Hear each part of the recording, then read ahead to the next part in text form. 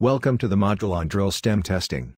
Today we will learn about types of Drillstem Testing or DST, DST string components, DST procedure, DST periods, hydraulic jars, safety joint, slip joint, test valve, reverse circulation valve, gauge carrier, packer, and TCP and subsea valves. A drillstem test, or DST, is a procedure for isolating and testing the pressure, permeability and productive capacity of a geological formation during the drilling of a well. The test is an important measurement of pressure behavior at the drill stem and is a valuable way of obtaining information on the formation fluid and establishing whether a well has found a commercial hydrocarbon reservoir. It is carried out to get following info. Is there a reservoir? What does it contain? At what rate will it produce? For how long? What facilities will be required? And what hazards are there? Types of drill stem testing. Open hole, hydrocarbons shows in cores or cuttings during drilling or indicated by logs. Hole be in good condition and consolidated, packer seat. Open hole limits the application of pressure on the annulus. Strings designed operated by pipe reciprocation and or rotation. Multiflow evaluator system, MFE, self-contained. Well may cave in on top of and string may stuck down hole. Cased hole, as open hole DST. Well cased off. Test interval be perforated, prior or during DST. DST string components. Packer, it serves as seal and isolates hydrostatic pressure, pH, from formation pressure, PF. Test valve, it is placed above packer, isolates cushion pressure, PC, from pH, and reduce effects of wellbore storage. Packer set test valve opened, flow to surface occurs. Reverse circulation valve, it removes produced fluids before pulling out of the hole.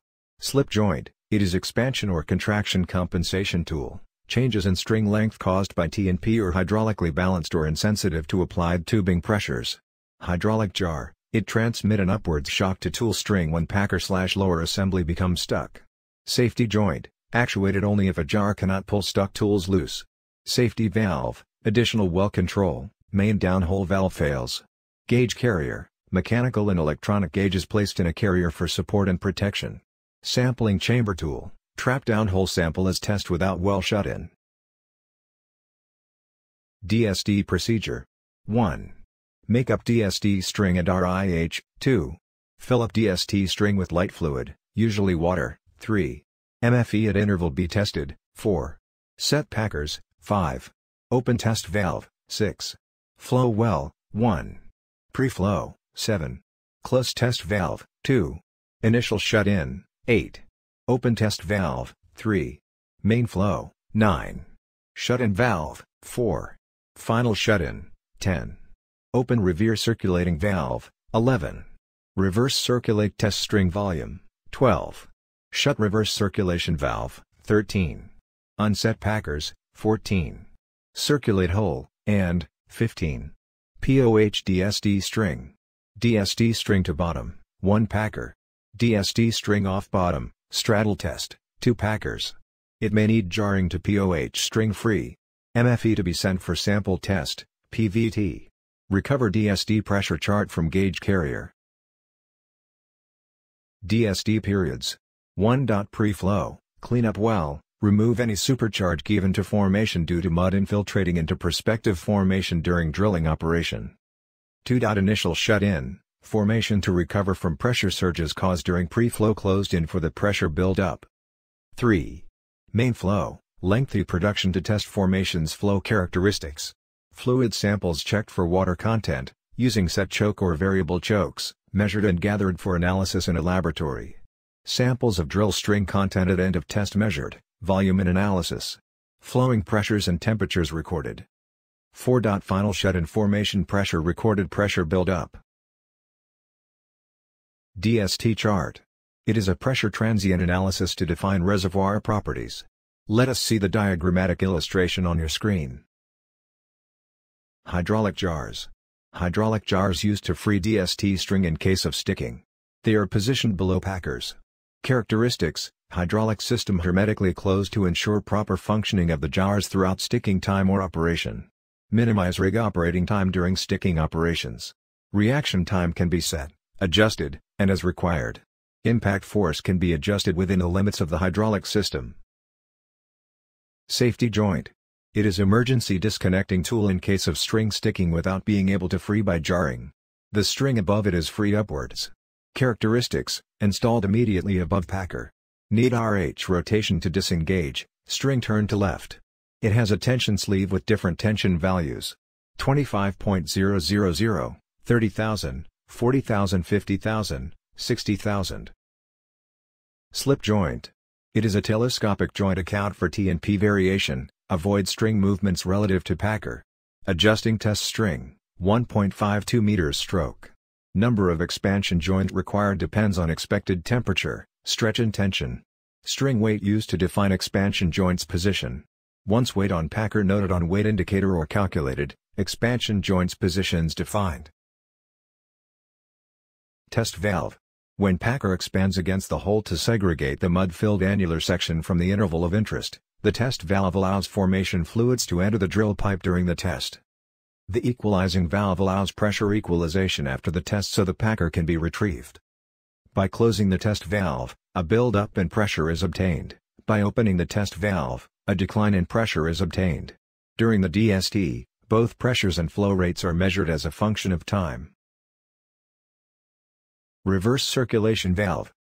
To remove the DST tool, the driller first opens the reverse circulating valve. It is opened hydraulically by pumping the drilling mud down the annulus. With the valve open, the drilling mud circulates down the annulus and up the drilling pipe to the surface. The drilling fluid kills the well by keeping the formation fluids under control. Then the packer is released either by rotating the drilling string or by the use of hydraulic jar. Gauge carrier. Field-proven gauges give quality data. The package arrives at the well site ready to run, which is ideal for testing in remote locations.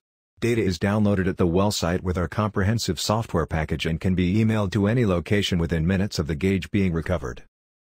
Packer.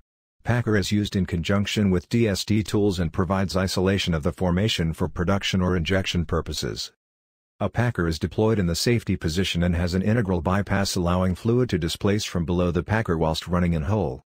The packer can be reset as many times as desired by repeating the setting process described above and ultimately retrieved from the well with the rest of BHA on completion of in-hole operations. The packer withstands high flow rates, elevated temperatures, and high pressures when the appropriate slack-off weight is applied to the packer. The sealing elements effectively isolate annulus fluids from the perforated interval. Let us see a diagrammatic representation of the packer. Tubing conveyed perforation, DCP. DST or DCP combination ensures optimum perforation cleanup and provides reservoir performance characteristics. The system involves DCP guns run below a retrievable packer and a set of DST tools. Immediately after firing, the well is tested by alternately flowing and shutting in to develop the desired reservoir information. A well control valve can be used in conjunction with DCP to provide a quick look at near wellbore region by impulse testing. A longer duration drill stem test, DST, provides for a more detailed analysis of the commercial potential of the reservoir through observation of the types of fluids recovered and the flow rates. On your screen, representation of mechanical initiation system of tubing conveyed guns. Subsea valves. It is set in subsea BOP stack and actuated in case of emergency, bad weather, inclement weather etc. The entire tool is annulus pressure operated. A sequencing interlock system between the valves allows only one valve to be open at a time, which reduces operating times and minimizes the chance for operational error. Simple pressure sequences let you select which valve opens after closing both valves, allowing flexibility in the planned number of flow and shut-in periods. Let us now see a pictorial representation of riser disconnection. Anchors are recovered. Subsea test tree, SSTT, during offshore DST operations are performed on floaters for positive well shut-in, if emergency disconnect operations are undertaken. Thank you for learning with us.